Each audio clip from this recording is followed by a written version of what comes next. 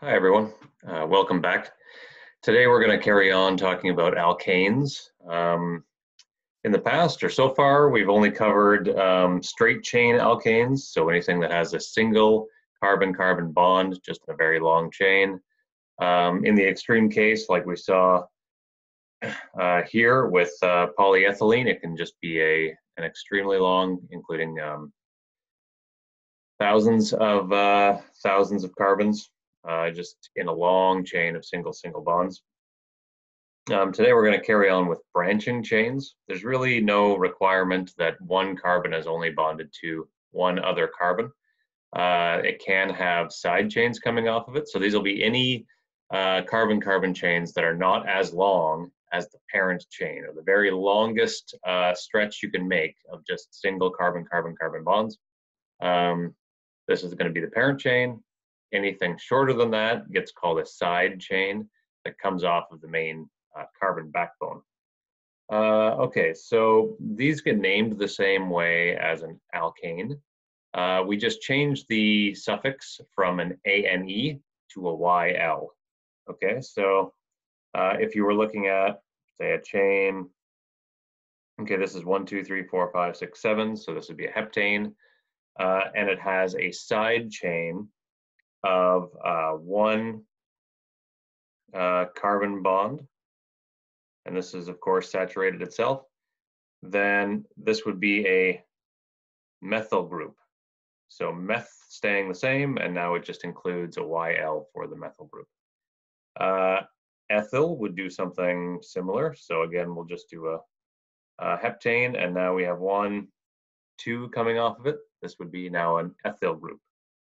Propyl would be the same thing, just with a third link. So we have 1, 2, 3 carbons for a propyl group. Isopropyl. Now you would have heard that maybe thinking about isopropyl alcohol. The iso in front of the propyl means that instead of the carbons all being linked in a line, we have one carbon bond coming off of the main parent chain, and then the other two are both linked to it. So this would be 1, 2, 3 carbons still, but now if you like, we've just taken the very same, let's try this pen. We've taken the same group and just rotated it slightly so that we now have using the same numbers as we have there, 1, 2, and 3 carbons. It's just attached to the second carbon instead of the first. Okay. A butyl group is going to be the same kind of idea. So 1, 2, 3, 4. And isobutyl will do, I hope, what you expect now, and to say okay, we'll do our parent chain, 1 carbon coming off, and then the other 3 carbons, or all 4, are really going to be attached by the second carbon in the chain. So 1, 2, 3, 4. For isopentyl or things, then it's going to depend on whether it attaches to the third or the second carbon.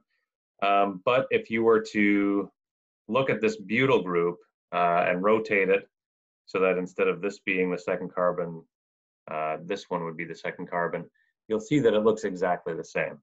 We could flip it upside down and then rotate it around, and you would end up with exactly the same picture. So there's really no difference based on which carbon we bonded to there. With larger chains, then it's going to start to make a difference. Okay, so that's the idea for side chains. And but at the same time, just listing the number of carbons and the number of hydrogens doesn't really give us an exact picture of what we're going to produce. And I think by now we'll have seen that what a chemical does or how it reacts with other molecules depends on the shape of it. So a geometrically changed arrangement of the same atoms is going to have differences in behavior. So this is what we would call a geometric isomer. So isomers have the same atoms, the same molecular formula, but have them assembled differently. So if we were going to draw an alkane molecule with the formula C4H10, so this is a butane, so we go one carbon, bonded to another carbon, bonded to another carbon, bonded to another carbon, and there are hydrogens all over this thing. 2, 1, 2, oof, and 1, 2, 3 to cap it off. Okay, so that's our 4 carbons and 10 hydrogens, or just to simplify it, we'll just do 1, 2, 3, 4. But we could also draw this 1, 2, 3, 4, right? So we'd have a carbon in the center. Actually, let's draw it out explicitly with all the hydrogens just so that we can really see it. So we'll have a carbon with a hydrogen on it. And then we're going to bond that carbon to 3 other carbons. So it has its 4 bonds, and each one of those is filled with hydrogens so that it has each of its 4 bonds. So that's 3, 6, 9 hydrogens on the methyl group, 1 in the center. So we still have 4 carbons and 10 hydrogens, but obviously these aren't the same arrangement. So these are going to have different boiling points, they're going to have different chemical reactivities, but the same molar mass, the same chemical formula. Okay, so we can't just really say C4H10. We have to have a different way of naming these things so that we can really understand exactly what their geometric layout is.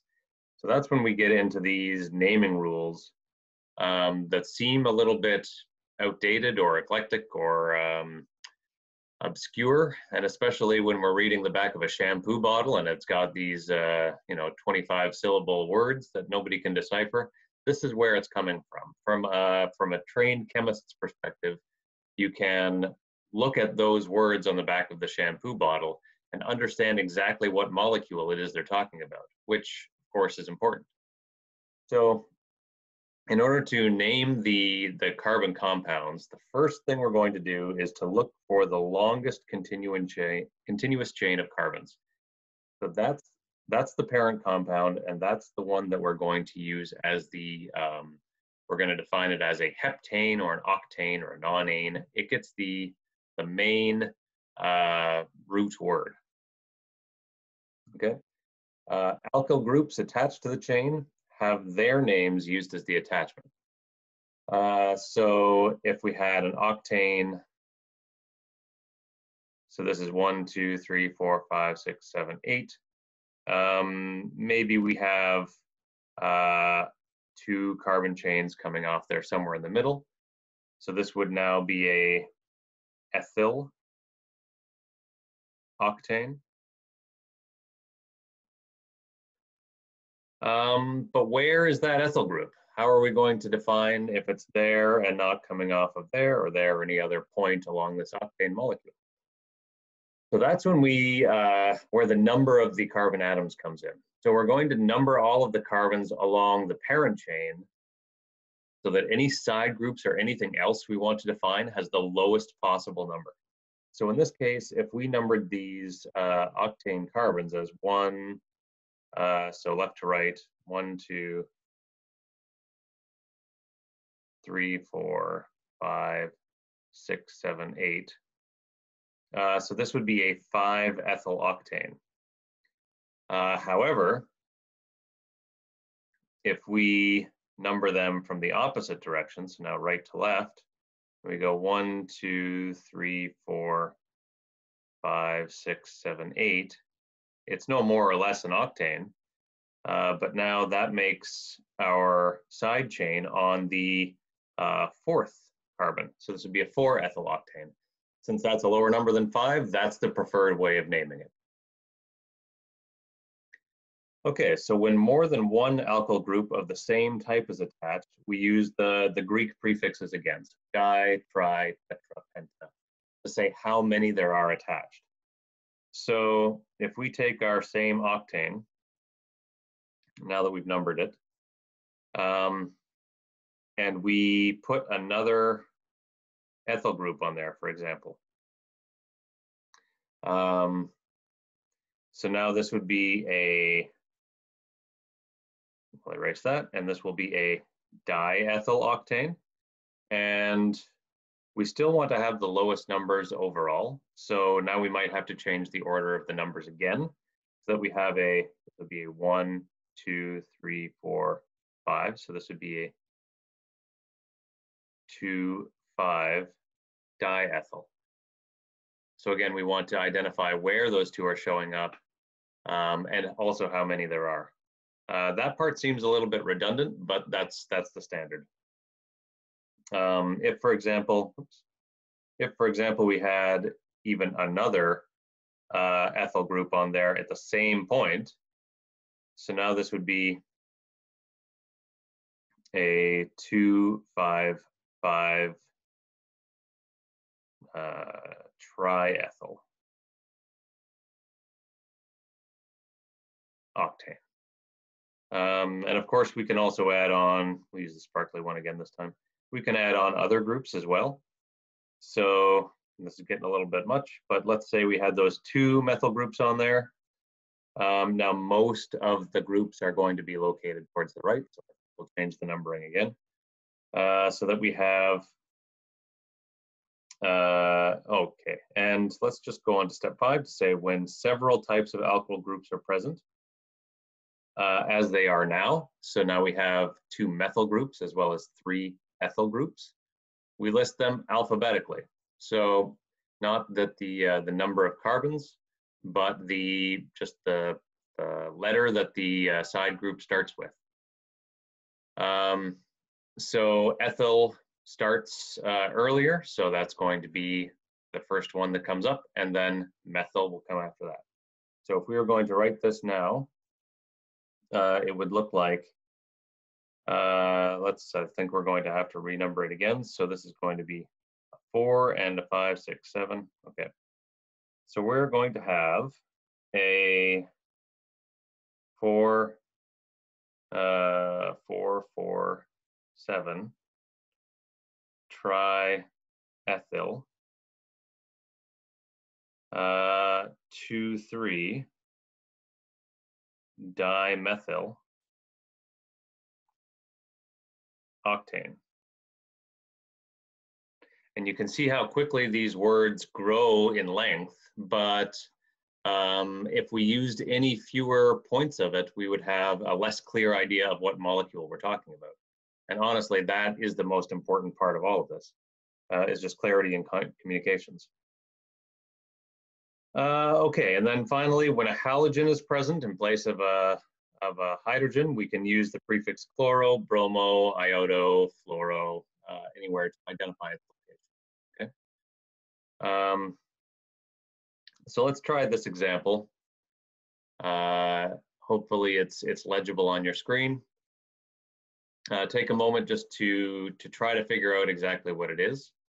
And I'm going to, of course, just write down the answer in a moment. So if you need a moment, just pause here and just hit play now. Okay. So this, if we're going to look it out, first thing we want to do is to look at the longest chain, continuous chain of carbon atoms. So here I think we've made it kind of easy. So it's going to be the chain along the top. No, get out of here.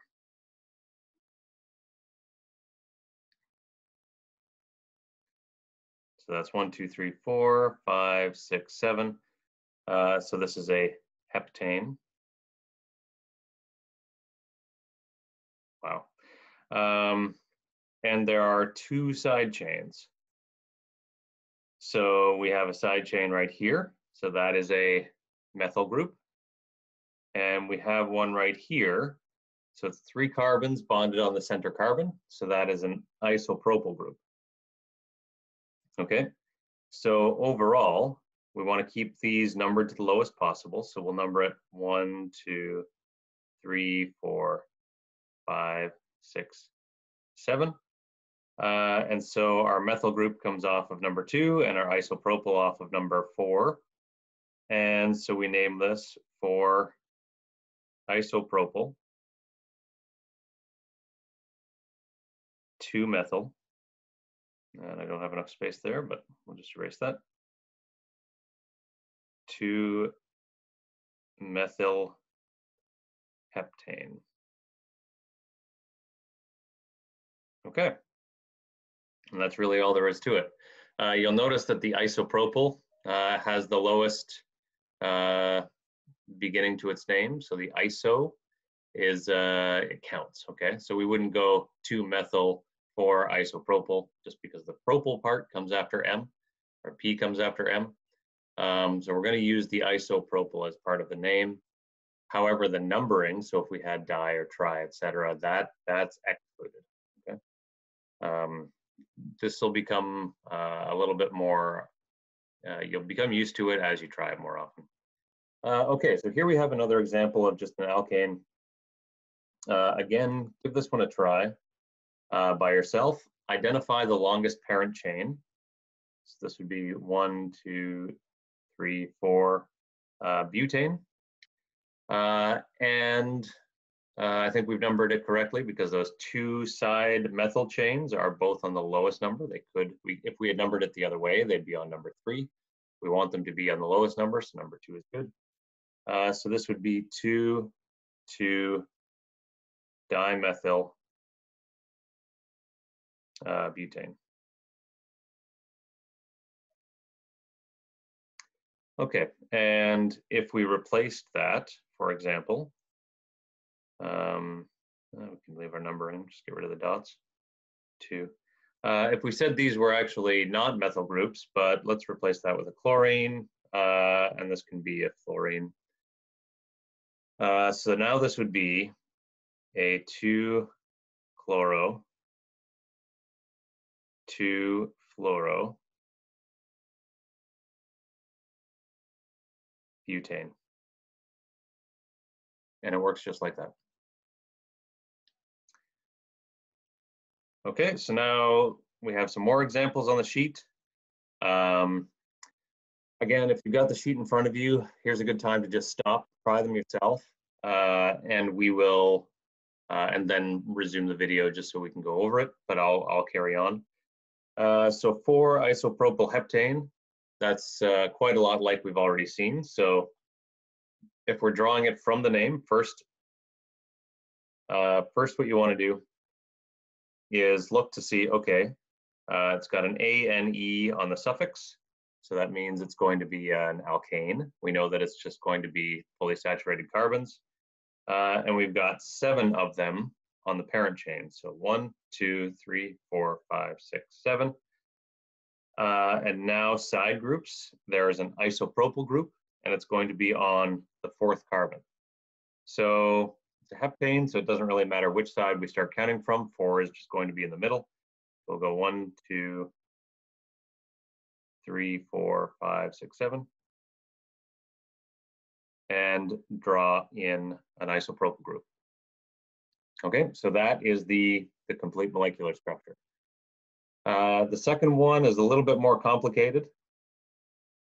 So we have a 3,4-diethyl-3-methylhexane. However, the method that you're going to go doesn't change at all. So really, it's no more or less complicated than any other structure you might want to draw from its name. So we're still going to look to say, okay, it's an alkane. It has the ANE suffix.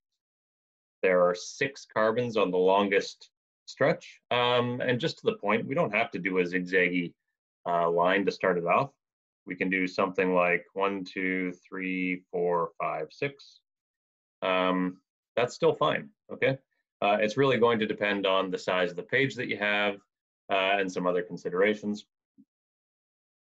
Okay, so now let's start adding the side groups. So it doesn't really matter which one you begin with at this point because, again, these are just written alphabetically. It doesn't have anything structural about it. So, but we can keep working from the back. So let's go with the 3-methyl.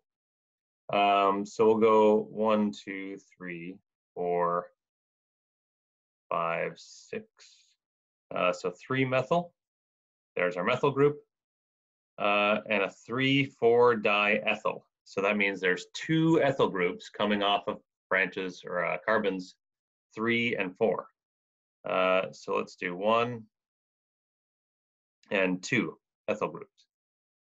Yeah, and so here, that's our complete structure. And if we want to, I guess, have a little bit of fun with it, we can like draw a torch on them, a little headband, some running shoes, and now he's just going to be carrying the Olympic torch. But the molecule structurally is still correct. Okay, and finally, a bromochlorofluoromethane. So it's a methane, so there's just 1 carbon, and everything else is going to be hanging off of that carbon. So why don't we start with drawing the hydrogen, because we only have bromo, chloro, fluoro, 3 halides. Doesn't fill up all the spots for the carbon, so there's at least 1 hydrogen still remaining. And then we'll just draw the rest in as we go. So bromo, chloro, fluoro. It doesn't define which position these are in, so if we did them in different positions, this would be just as well. But that does take us on to our next topic, because really, again, we know that these aren't all equivalent. There is going to be one that comes forward out of the page, and one that goes back into the page. And what happens if we do choose a different location for some of these? So if I draw exactly the same molecule according to its name right there, so they'll have a bromine. Just draw the branches here. Tick, tick, tick. We'll keep, let's keep the fluorine in the same place, but we'll switch out the hydrogen and the chlorine. So are these really equivalent? If we look at them back and forth, could we make this second one exactly the same as the first one just by rotating it around in space is really the question. Are they exactly the same? So why don't we imagine kind of hanging that bromine by the ceiling, and we'll allow these ones on the bottom to spin and rotate around, okay? Because the bromine and the chlorine or the carbon are already in the same position, the right position. Let's just rotate that around that carbon-bromine bond and see if we can get the rest into place. So, because we want to get this hydrogen back up to where it was to begin with. And if we try that, I'll just redraw it. So we have the hydrogen in the same place now, but then following that hydrogen is a fluorine, and the chlorine goes back to the back. So you can see that we don't have the same thing as what we started with. And these two can never be made the same just by rotating them around in space. So these are what's called optical isomers. Another word for this, and the more common word, is enantiomer. Sorry about that. Let's try that again. Enantiomer. Or optical isomers. These are mirror images of one another. And if you don't believe me, you could, again, keep swinging these things around, and you would end up with something that would be the mirror image of itself, okay? Which means that you can't just position them differently in space to get the same molecule back. So this is also what's called chirality. And so these molecules are chiral for anything that's not superimposable on its mirror image. So if you want to think about this, and even where the root comes from is your hands. So your hands are mirror images of one another. If we had, we make them real mirror images of each other, okay? So if we had, okay. So we have our two hands, and we can imagine a plane of symmetry going right down between them, eh? So I can't rearrange my hands so that you're seeing the palm of my hand and the thumb on the right-hand side without breaking off my thumb and putting it on the other side. So chiral molecules work the same way. You would have to, in order to get the carbon and the fluorine and the bromine and the hydrogen all around the same way again, you would have to break the bonds in that molecule and put it around in a different way. Okay, so a chiral center for a carbon requires that it has 4 different groups attached to it. So it doesn't have that plane of symmetry, rotational symmetry, but instead has that kind of mirror symmetry to it. Why we call them optical isomers is because if you shine a plain polarized light through a sample, one of the chiral molecules will rotate that light, the plain polarized light, one direction by a certain angle, and the other one will rotate it the other way by a certain angle. That's just something you find out experimentally. You couldn't really predict it from the shape or from what the molecule is, or which way it's going to work for each. But you can just tell if you have one and the other, they will do that. And of course, if you have a mix or a blend of both of them, then your plain polarized light will come out the same because it's going to average back and forth across your 2 different enantiomers. Okay, so if you want to look for common examples of what this is, chemically speaking, the example that's usually out there is of thalidomide. So that was a morning sickness treatment that was prescribed to mothers in the 60s and 50s in Canada, around the world, not in the United States, because there was a sharp-eyed FDA agent, and she noticed that it had only it hadn't been tested for the chiral activity.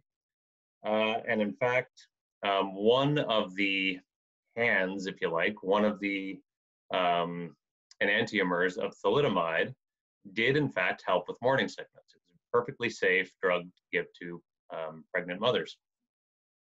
The other enantiomer caused severe birth defects. And there was a number of children that were born missing their arms as a result. So that's why it's not available any longer, because it's just not safe to use as a racemic mixture. So if the 2 enantiomers are mixed together, it's called, let's see if my pen will work again, racemic.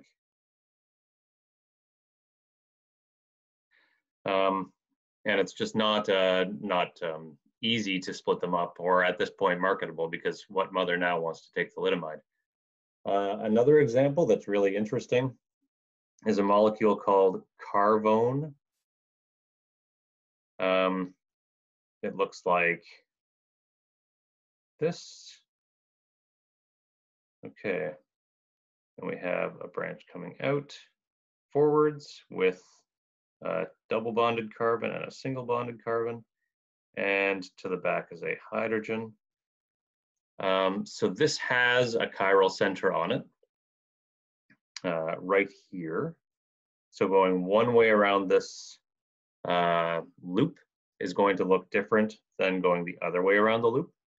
So, and then obviously the 2 other things attached to it are different.